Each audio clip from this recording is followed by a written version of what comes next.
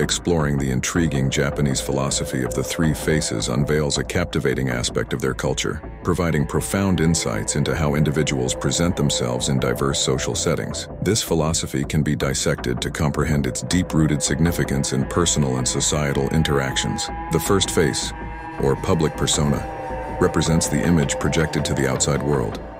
Often a polished, controlled version meticulously curated to adhere to societal norms, crucial for maintaining harmony and respect in Japanese society. Upholding social etiquette known as tatemae in Japanese, this face is not necessarily inauthentic, but rather a necessary adaptation for peaceful coexistence.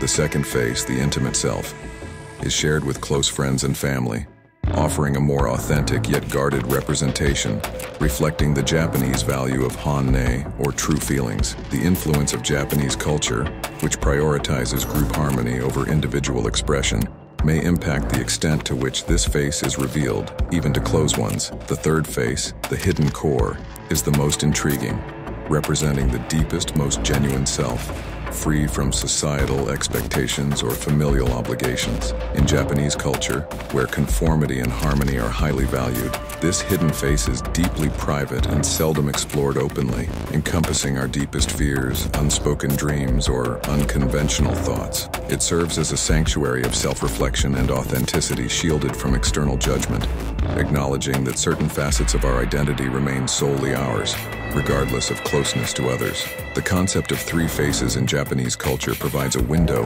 into understanding how individuals navigate their social world, recognizing the complex layers of human interaction and the varying degrees of authenticity displayed in different spheres of life. This philosophy resonates universally, emphasizing that we all wear different masks in various settings.